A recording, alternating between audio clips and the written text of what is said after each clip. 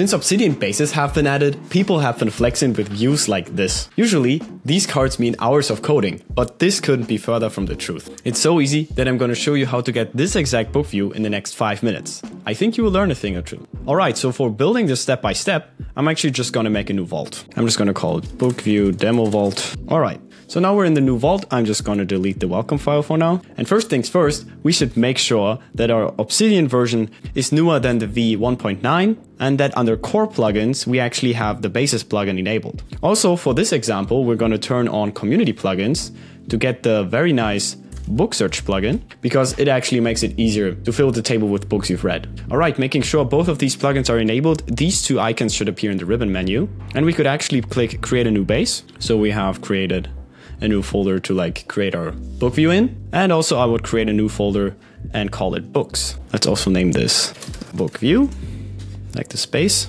Okay, by default, a base literally just displays all files in the vault. So for instance, if I create a lot of new notes and look in our book view, we're actually gonna see all of these things, which obviously we don't want that to happen. We actually want to narrow down our search. So I'm just going to drag all of these things into my books folder like this. And also I'm just going to create another file and call it this should not be displayed. Because if we look in the book view, this should not be displayed is still being displayed. So how do we actually narrow down that search? So what a base allows us to do is to actually filter or sort and also display certain properties. And for what we're trying to achieve right now, filters are needed. So looking in here, we're actually going to see all the following are true, where file links to. So this is actually not what the kind of logic we need. The kind of logic we need is derived from a folder. So we're actually going to take the folder property and then the folder is, oh, and there it is actually suggested, books. So now, as you can see, we have narrowed down all the displayed files to our books folder. So we can actually delete, this should not be displayed because that suffices for the example. But looking at our book view, it is just entirely different. So what is the next thing we actually need to do? Before changing anything in the way we display things, I would suggest importing some books.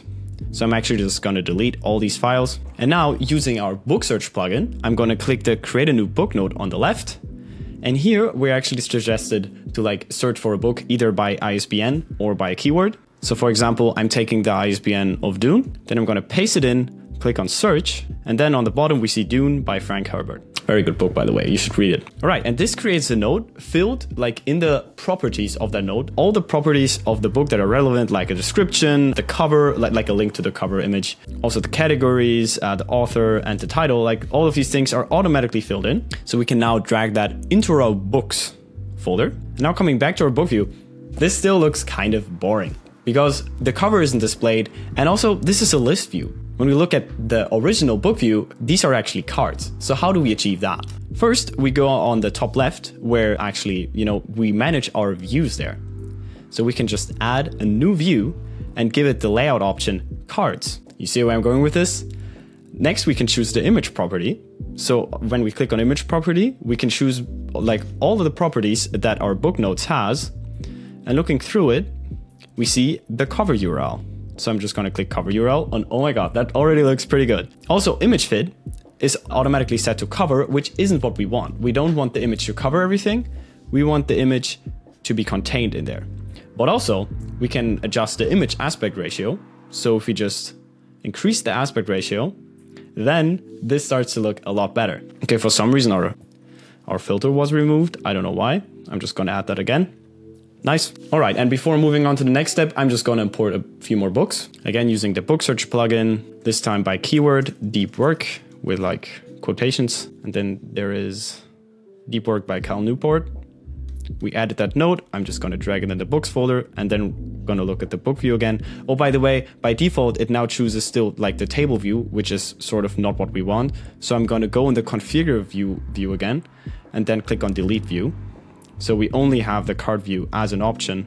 So if we go back in this node, then immediately the kind of view we want to be displayed is displayed. And yeah, I mean, now there's only one thing missing, which is that we actually display the correct properties. So if we import a book, it's actually the file name that's going to be displayed here, which is Dune, and then so the title and then the author separated by this minus. But we actually don't want that to be the case. we actually want to display the certain properties. So I guess you have already guessed that the relevant tab for that is the Properties tab. And if we look here, then we see it is currently displaying the file name. So we're just going to uncheck that. But we don't just want to have all these images. We actually want to look through here. And the thing we want to display is the author and also the title. As you can see, the author is still on the top. So just going back into our properties window, we can actually drag these properties in their order by just hovering over the icon. And then I'm just going to put the title on top. And bam, that is literally how you get the book view with bases. So we have this aesthetic display of all the books that we quickly can import via the book search plugin. And we can also just immediately get into one of these books by clicking on them and then add we can add all sorts of notes in there and like structure it all the way we want. As a last pro tip, you can adjust the size of these cards in the view configuration, which is pretty cool. All right, if you weren't able to follow along directly, you can just check out the description to download this vault directly and then open it. That page will also show you my giant journaling template, Time Garden. It's free to download and totally brings your Obsidian journaling to the next level.